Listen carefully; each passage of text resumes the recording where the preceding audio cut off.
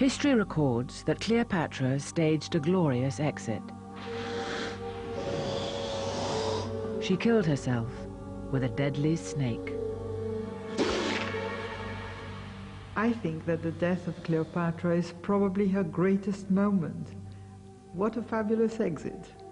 But is it the true story of Cleopatra's death? Now, one of America's leading criminal profilers, Pat Brown, has reopened the case.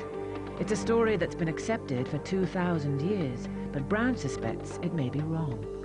As a cold case investigator, I noticed this particular crime scene and said, this is very unusual. There seems something wrong with the way it is described she died, and I'm just not sure I quite believe it. For a decade, Brown has profiled some of America's most notorious criminals.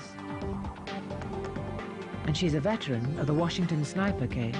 It's always difficult to investigate a crime scene after it's gone cold. It's going to be one heck of a job, but I think it's possible. I think it can be done. Brown is applying her skills to an ancient crime. Her investigation uncovers an incredible story of conspiracy, intrigue, incest, and perhaps even murder.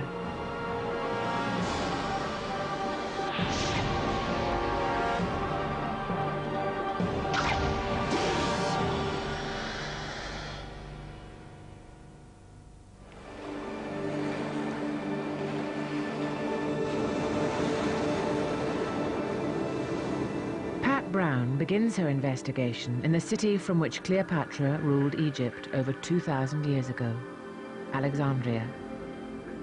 One of the most important things you do in any cold case is to go to that crime scene, because if you don't go there, you don't even know what you're looking at.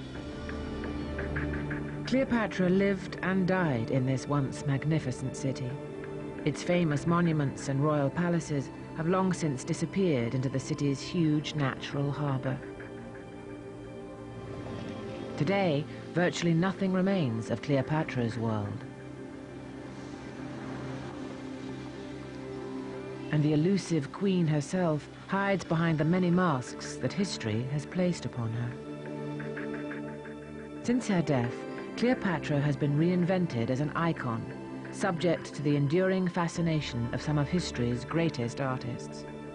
She's a woman, she's a queen, and she's a queen of Egypt, and Egypt is the most fascinating, exotic, distant, extraordinary country that has ever existed. So over the ages, artists and writers, they've all been able to embroider on the idea of Cleopatra, and they've created a different character.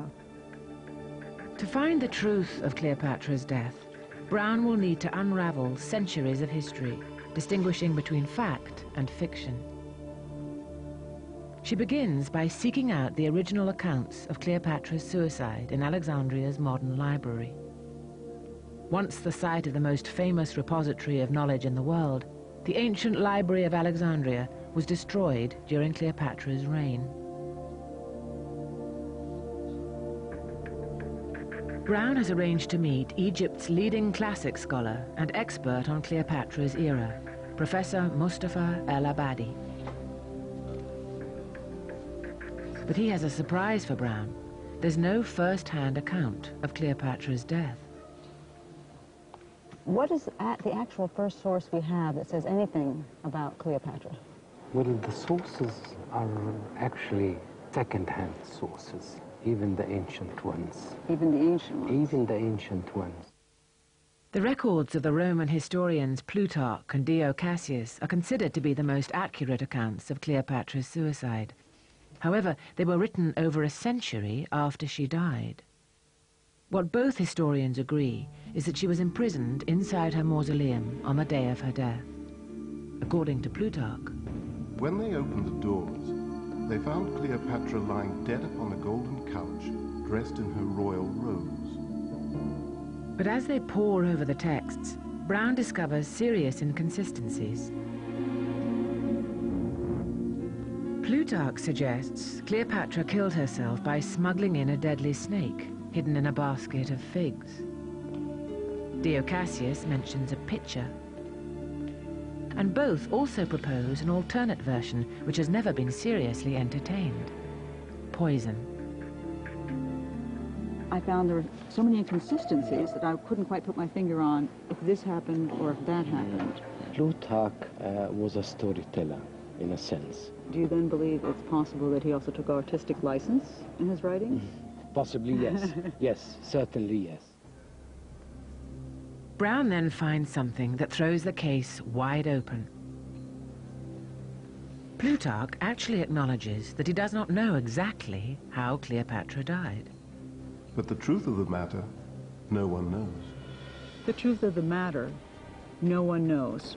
Nobody knows, but for certain, we have no means of knowing how she died. 2,000 years of history seem to have been built on the shakiest of foundations. We really don't know what happened at the scene. So I'm going to have to go back and analyze what could have occurred at that scene, and does any of that make sense? While she examines recent archaeological finds from Cleopatra's city, Brown is considering the options.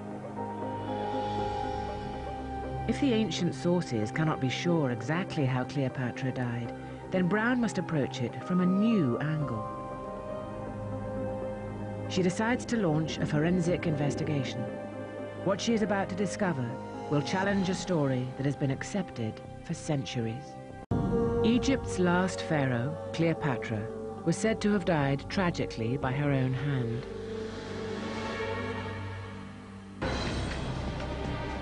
But criminal profiler Pat Brown is suspicious of history's verdict, suicide by snakebite. Her investigation now takes her to the crime scene, ancient Alexandria. Only now, it's underwater. 300 years after Cleopatra's death, her royal palace was swept into Alexandria's harbor.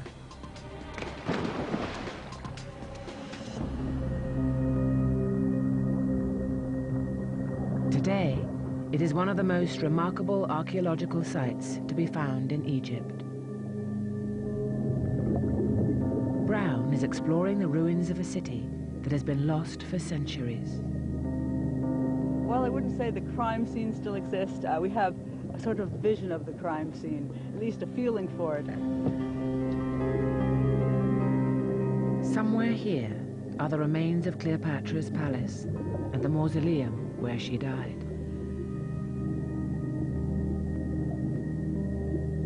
But now, little is left of the ancient city, and Cleopatra's mausoleum has never been found.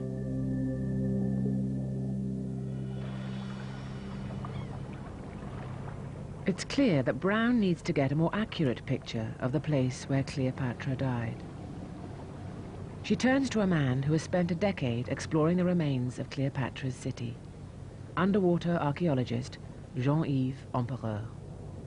The continent line, the coastline is here.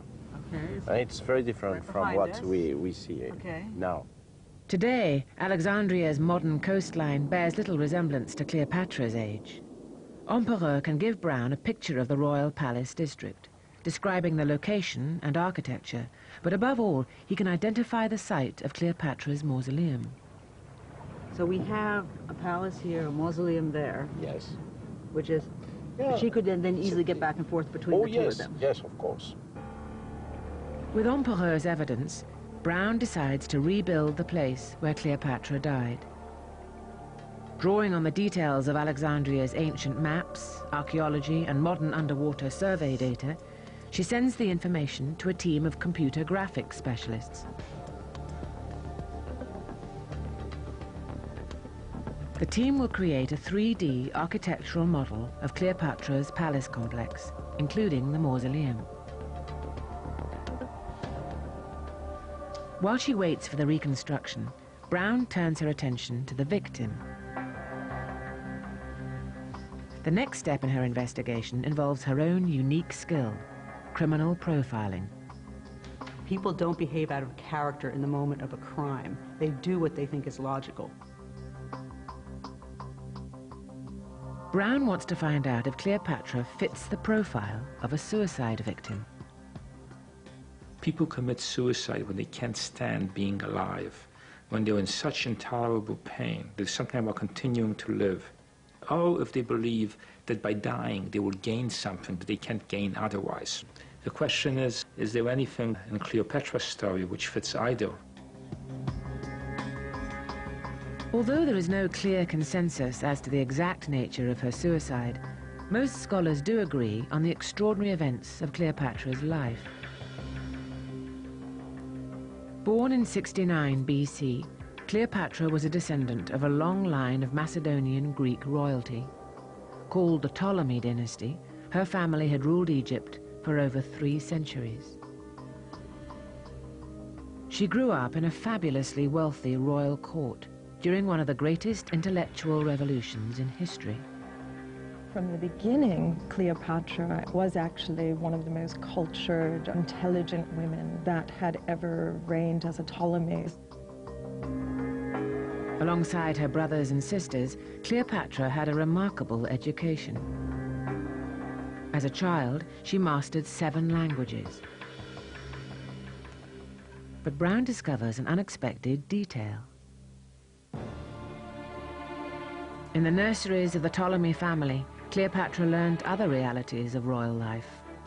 Incest. Her mother and father were brother and sister. There was another thing the Ptolemies liked to keep in the family. Murder. The Ptolemies as a family, to say that they are dysfunctional is an understatement. They are the most extraordinary lot of people ever to have ruled Egypt. It's a story of murder, of incest, of corruption, of blood, and she is the last survivor. Brown's perception of Cleopatra is shifting.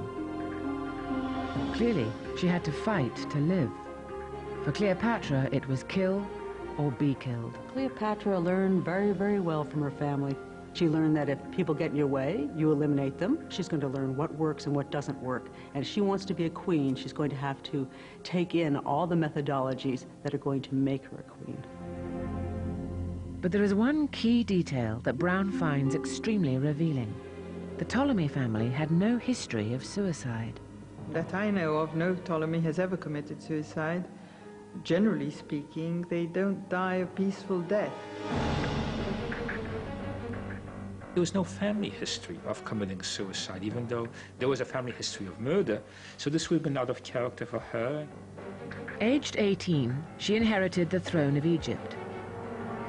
With it came marriage to her much younger brother. But when he challenged her power, he was soon discovered dead. Her other siblings met a similar fate. Fearing her own assassination, Cleopatra courted the might of the Roman Empire.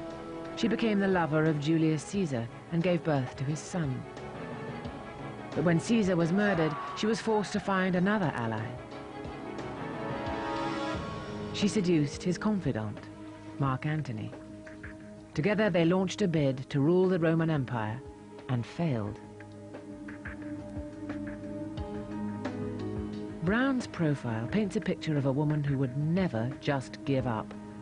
Looking at Cleopatra, one of the most important details is that she never quit fighting.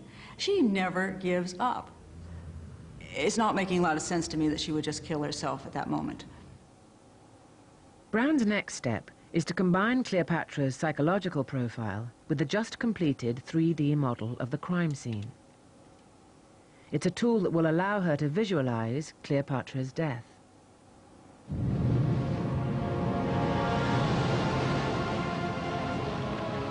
Ancient Alexandria.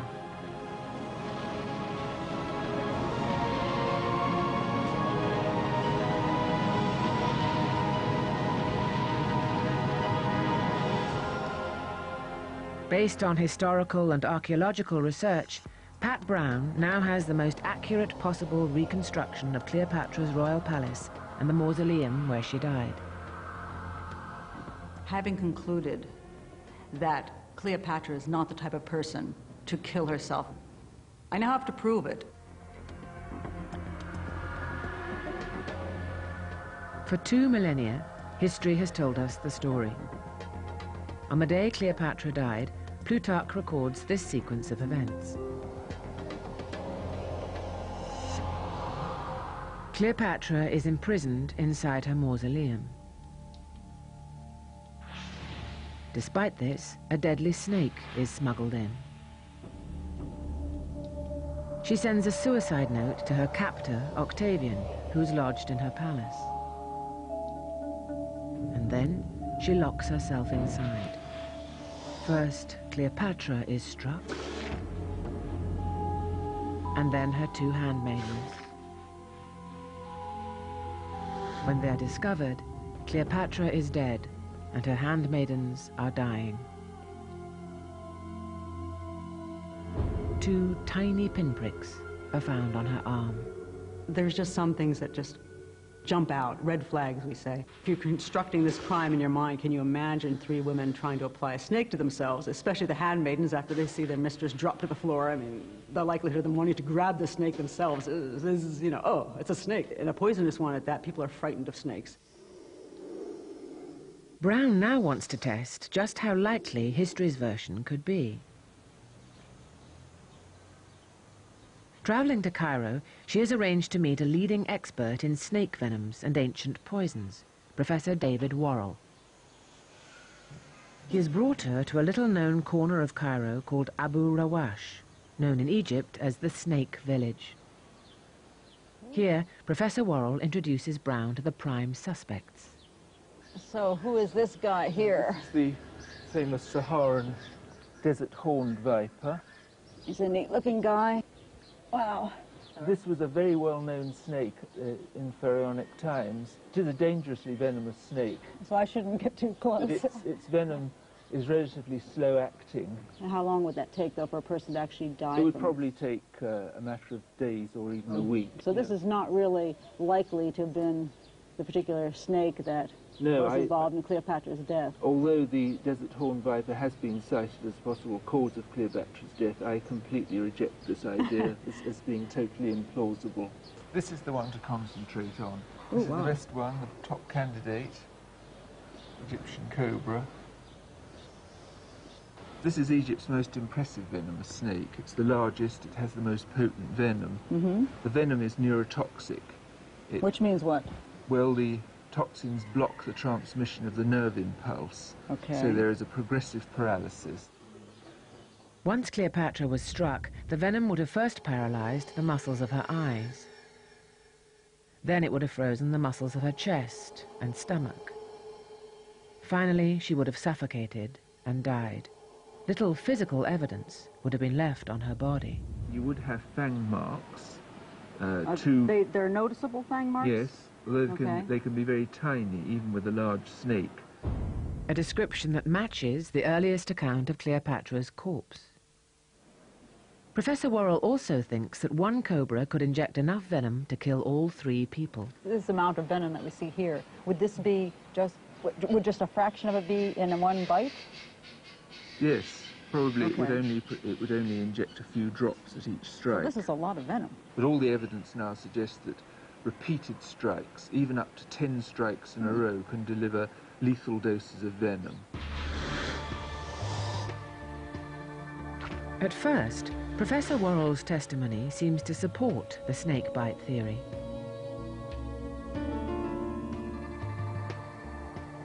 But days later, Brown notices a crucial detail in the layout of the crime scene which could challenge the story.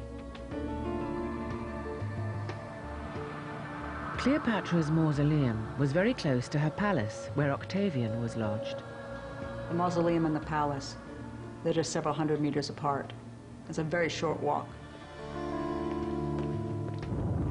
Brown realizes that it would take the guard only a few minutes to travel from the mausoleum to the palace with Cleopatra's suicide note, and little more than a few minutes to return and find her dead.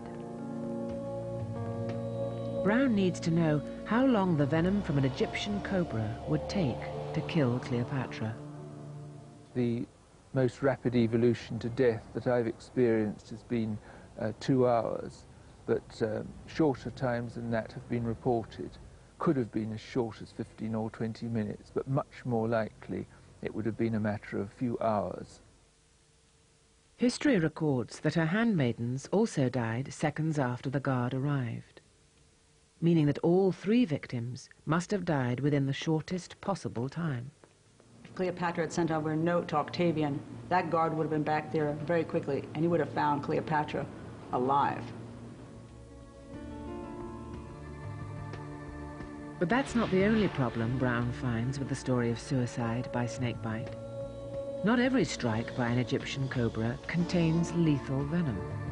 Even if you're bitten by a venomous snake and the fangs puncture your skin, there's probably only on average a 50% chance that venom will be injected. The odds that all 3 victims died from a single snakebite is at most a remote possibility. I think that someone as wise, as intelligent as Cleopatra seems to have been, it's unlikely that she would have relied completely on the snake venom to do the job.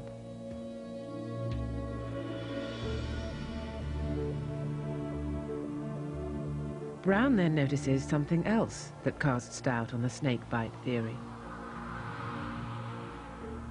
According to Plutarch, no evidence of a snake was found in Cleopatra's mausoleum.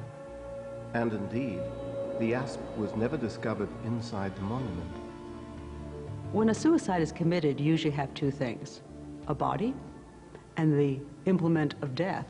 Because once you're dead, you cannot yourself remove that implement of death. Cleopatra committing suicide and her handmaidens committing suicide, what happens to the things they used to do so? Brown's evidence is turning her away from the accepted version of Cleopatra's death. But why have generations of historians believed the story?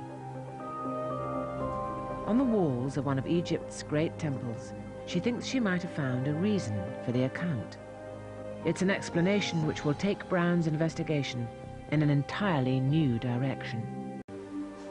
Criminal profiler Pat Brown has serious doubts about the story that Cleopatra committed suicide by snakebite. But before her investigation dismisses 2,000 years of history, she wants to find a reason for the account.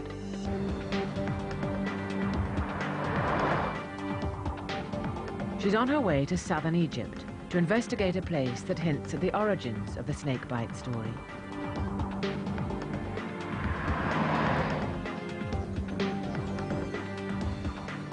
Entirely surrounded by water, the magnificent temple of Philae was built by Cleopatra's dynasty. Oh, hello, Pat. How are you? Egyptologist Professor Saeed Gohari explains the myth of the temple and its patron goddess, Isis. And you see the figure of goddess Isis everywhere. In Egyptian mythology, the goddess Isis was the universal mother goddess. Professor Gohari shows Brown a carving that connects Cleopatra to the goddess and the snake. Look at this very important relief here, showing Isis in the middle. And she is providing Egypt with water and the plantation. The whole scene being protected by the snake. Can you see the head of the snake? Right there. And this relief shows the connection and the relation between Cleopatra and Isis. Brown has discovered that what is accepted as historical fact could actually have originated from a myth.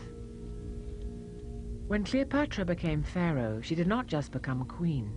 To the ancient Egyptians, she also became the living incarnation of the goddess Isis.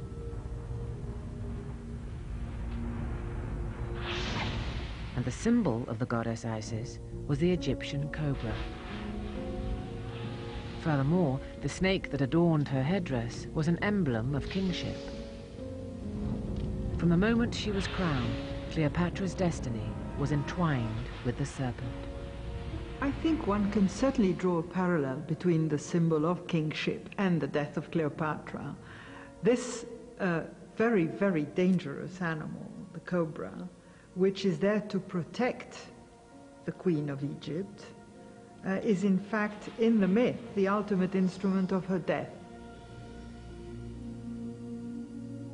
In Pat Brown's judgment, the story that history has recorded for 2,000 years makes more sense as a myth than as a factual account. But if Cleopatra didn't commit suicide by snakebite, then how did she die? Brown now turns her attention to the other suicide theory. Plutarch's records suggest an alternative account of Cleopatra's death: suicide by poison. He even explains how she did it. She carried poison about with her in a hollow comb, which she kept hidden in her hair. To investigate the poison theory, Brown turns again to Professor Worrell. He can identify the types of ancient poisons used in Cleopatra's time. In Cairo, he takes her to a market where they can still be purchased today. The really interesting thing here is that in Cleopatra's time, a wide range of poisons were available and understood and were used. And she would understand them because she was very well educated. She had all the access. I believe she was an experienced poisoner. I can see up there, there's the spotted hemlock. This is a plant poison. The active principle is coniine. This is the poison which bumped off poor Socrates in 300 BC, so it was very well known. And it would cause a slow but not too unpleasant death. But I mean, there are plenty of other possibilities. For example, we have, I think I can see there's some arsenic.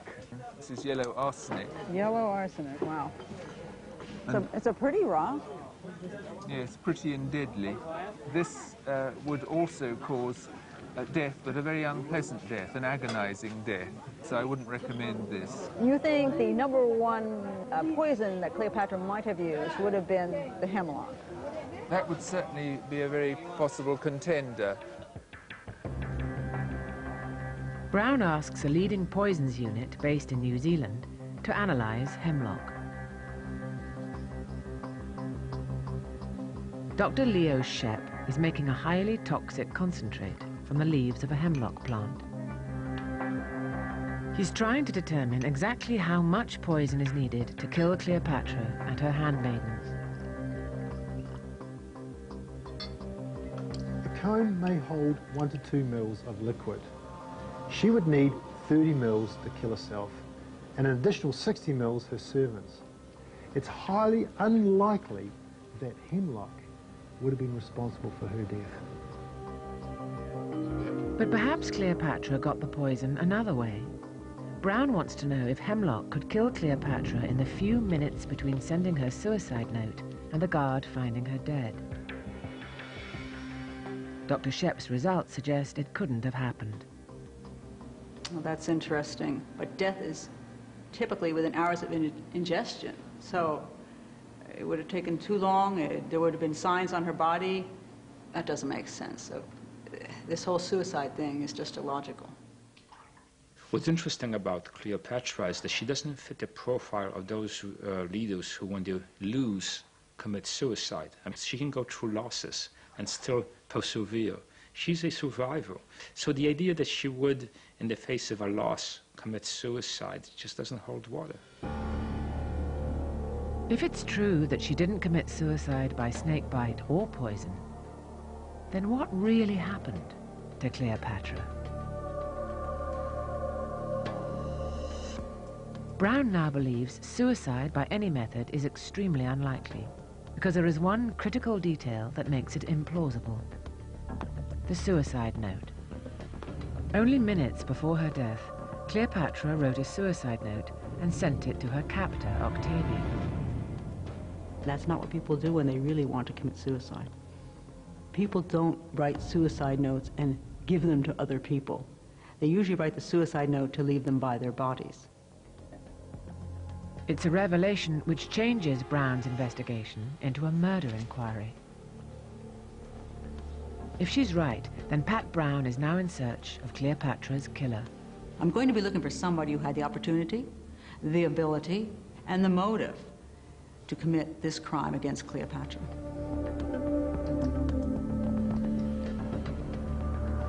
If it was a murder, then who could have done it? To Brown, there is only one possible suspect: Cleopatra's captor. Well, I mean, only one person who controlled the crime scene. So I'd say Octavian looks like a very good suspect. Octavian is now Brown's prime suspect in Cleopatra's suspicious death.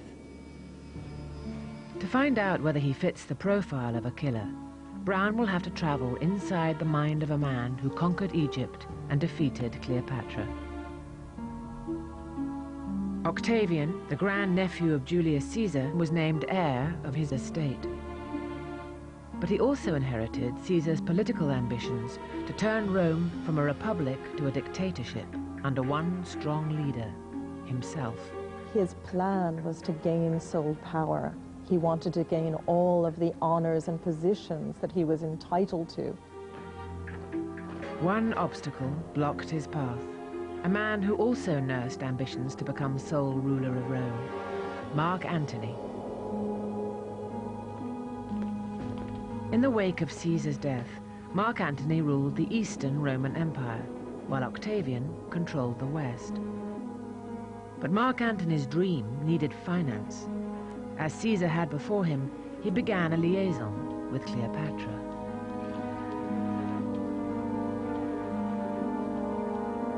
Octavian had found a weapon. He fought a vicious smear campaign against them. He used Mark Antony's relationship with Cleopatra to create an image of Mark Antony that was denigrating, that presented him as unmanned by this Egyptian whore. Octavian cannot attack Mark Antony, who is his rival, so he will attack Cleopatra and create a myth about her, which is everything that Rome hates. She uses sex to lure these poor men. She's a murderess, and they describe her as a prostitute.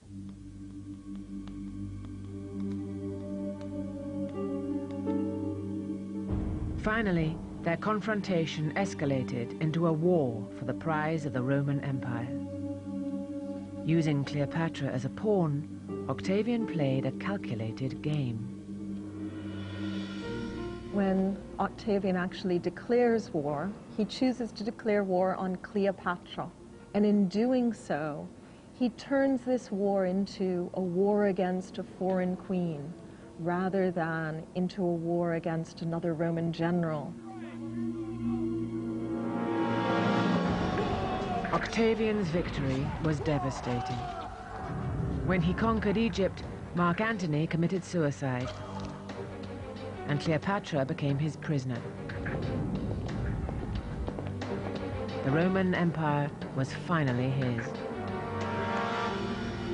Brown's profile of Octavian is beginning to take shape. He is a brilliant chess player. He's trying to eliminate her bit by bit. And when it comes down to the crime scene, the last days of Cleopatra's life, there he is. He's in Alexandria. He's got control of the mausoleum. And now he's going to call the shots, and he's going to make happen what he wants to happen. But the ancient sources claim Octavian actually wanted to capture Cleopatra alive. They say he intended to humiliate her in a triumphant procession on the streets of Rome. It was quite a common practice to take the vanquished kings of foreign countries and show them off in Rome. If it's true, then Brown has a problem with the motive. She's traveled to Rome to find out more about Octavian's character.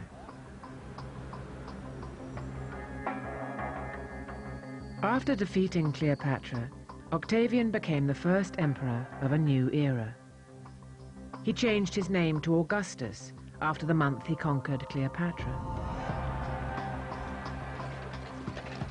He built Rome into a magnificent city and its lands into a vast empire.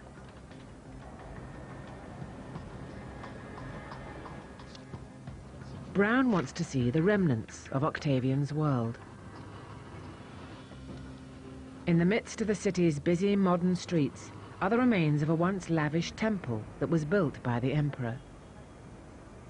Classical archaeologist Dr. Laurie Ann Touchette shows Brown what's left of the temple that Octavian dedicated to his patron deity, Mars, the god of war. We're coming up the steps of the Temple of Mars Ultor that was dedicated by Augustus to Mars the Avenger. So he's continuing the tradition of relating himself to the gods to give him that kind of power in front of the people. Absolutely.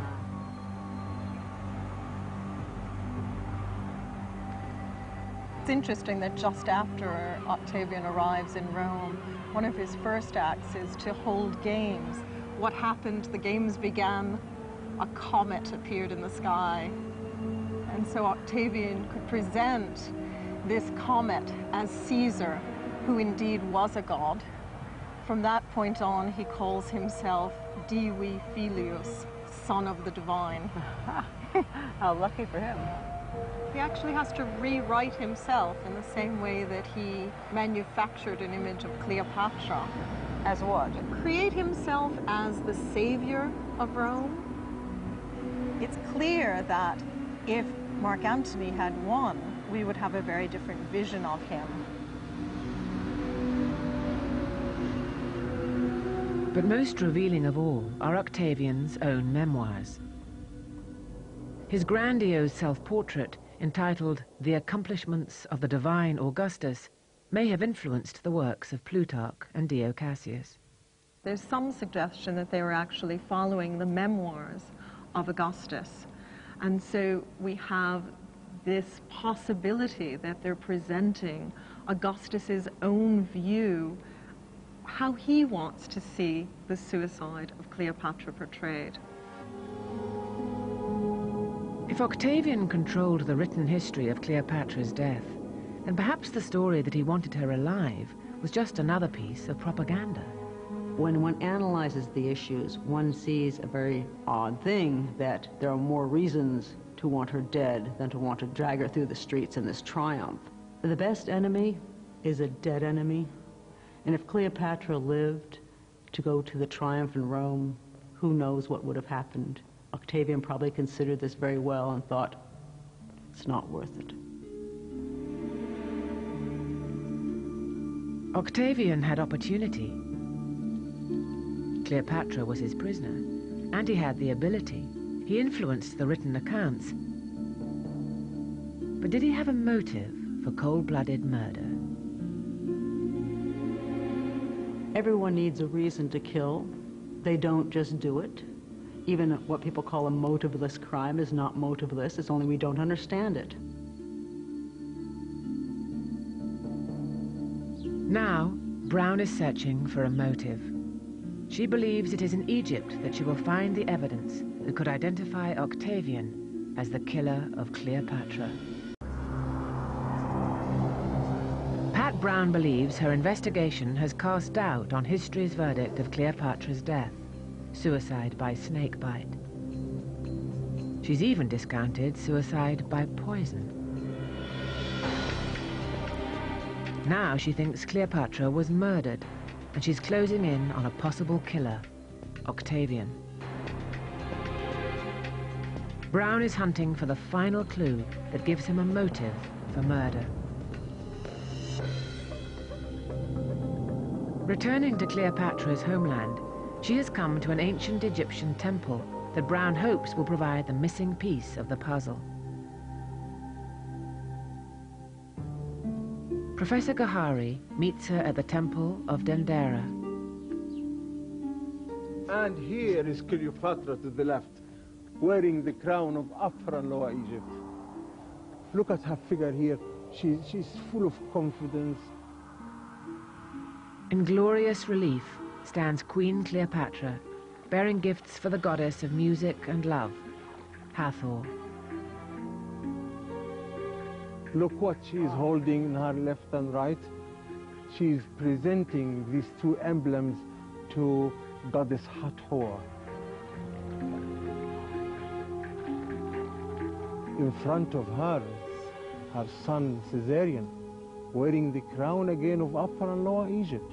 And that's Caesarion. And in the image, he isn't simply her son. He is her equal, her co-regent. It's a significant clue. Cleopatra is showing him here as the future king. And she is trying to say that he will be able to rule the whole world. Brown could have found the motive, Caesarion. He represented a personal challenge to Octavian.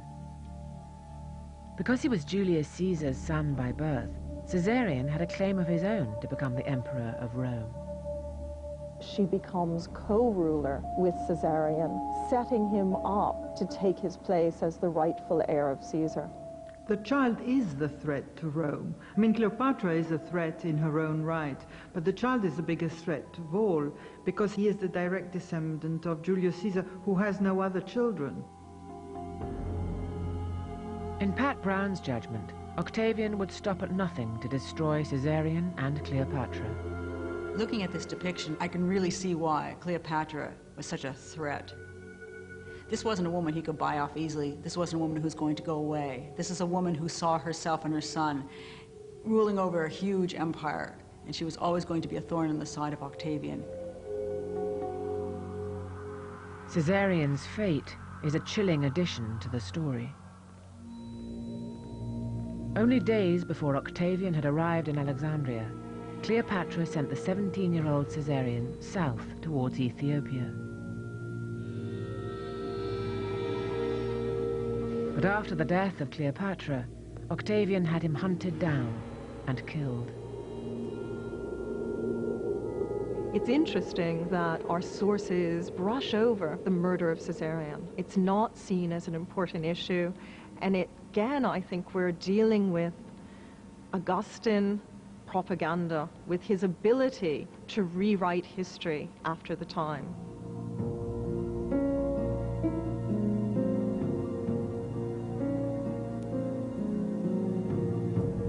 At last, the story of Cleopatra's death makes sense to Brown. Drawing on all the evidence from her investigation, she has reconstructed what she believes to be a plausible account of Cleopatra's death. It's not history's version, but her own.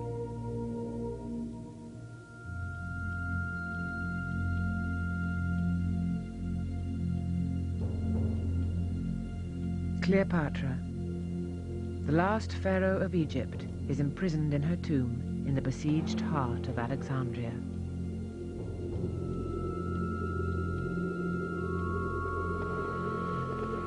On the night of Cleopatra's death, Octavian faced a very difficult choice. He could keep her alive and have this wonderful triumph, or he could kill her and eliminate the threat he had in his life and to his future. That was the true goal he was seeking, and therefore I believe he chose to murder Cleopatra rather than take her to Rome.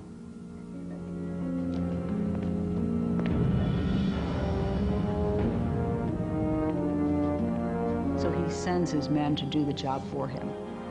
He's got total secrecy there, and he can control everything and make it look like a suicide. So he wanted to murder her, but he wanted to make sure that that murder was not attached to him. And then he could create a story to distance himself from that crime. He simply says, I wasn't there. This is a wonderful cover-up.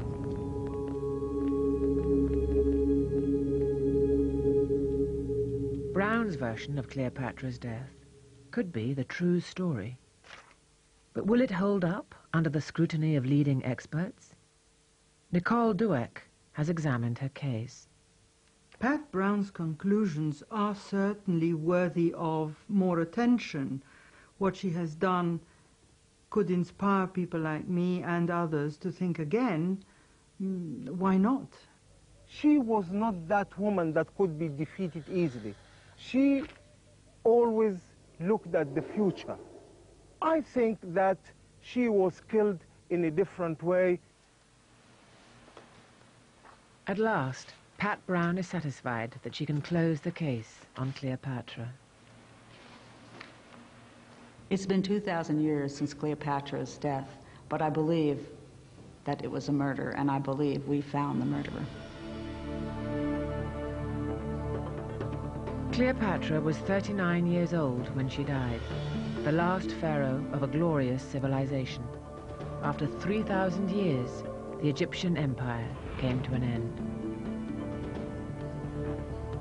With her death, Octavian absorbed Egypt into his new empire. But the defeated queen may have ultimately won the war. Ironically, it was Octavian's own propaganda that ensured a myth was born. The story of her extraordinary life and tragic death has inspired our greatest artists. And 2,000 years on, it is Cleopatra who has become one of the most enduring female icons in history.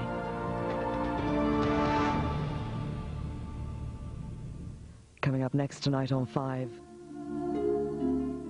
Somewhere under this desert lie tombs. They could contain mummies decorated with gold and clues as to who they were. The Golden Mummy tomb opening, live on 5. Original accounts of Cleopatra's suicide in Alexandria's modern library. Once the site of the most famous repository of knowledge in the world, the ancient Library of Alexandria was destroyed during Cleopatra's reign. Brown has arranged to meet Egypt's leading classic scholar and expert on Cleopatra's era, Professor Mustafa El-Abadi. But he has a surprise for Brown. There's no first-hand account of Cleopatra's death. What is the actual first source we have that says anything about Cleopatra?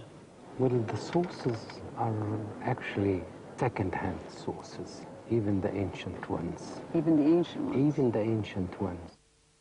The records of the Roman historians Plutarch and Dio Cassius are considered to be the most accurate accounts of Cleopatra's suicide. However, they were written over a century after she died. What both historians agree is that she was imprisoned. History records that Cleopatra staged a glorious exit. She killed herself with a deadly snake. I think that the death of Cleopatra is probably her greatest moment. What a fabulous exit. But is it the true story of Cleopatra's death? Now, one of America's leading criminal profilers, Pat Brown, has reopened the case.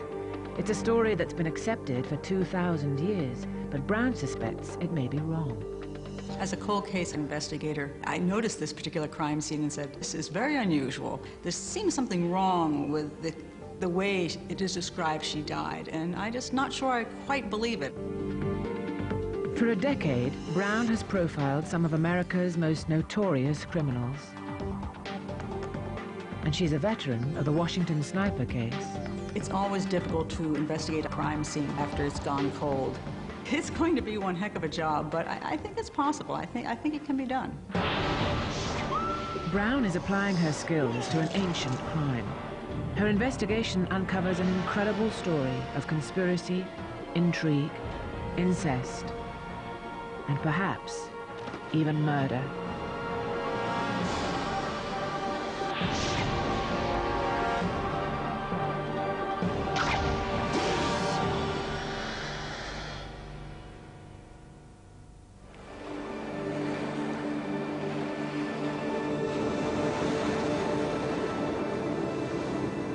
Brown begins her investigation in the city from which Cleopatra ruled Egypt over 2,000 years ago, Alexandria.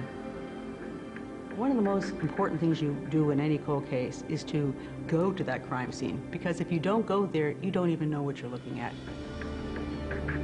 Cleopatra lived and died in this once magnificent city. Its famous monuments and royal palace inside her mausoleum on the day of her death.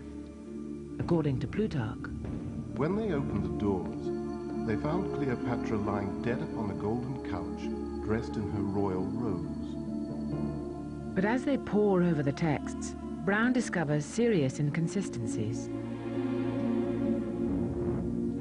Plutarch suggests Cleopatra killed herself by smuggling in a deadly snake hidden in a basket of figs. Dio Cassius mentions a pitcher. And both also propose an alternate version which has never been seriously entertained: poison. I found there were so many inconsistencies that I couldn't quite put my finger on if this happened or if that happened. Plutarch was a storyteller, in a sense. Do you then believe it's possible that he also took artistic license in his writing? Possibly, yes. Yes, certainly, yes.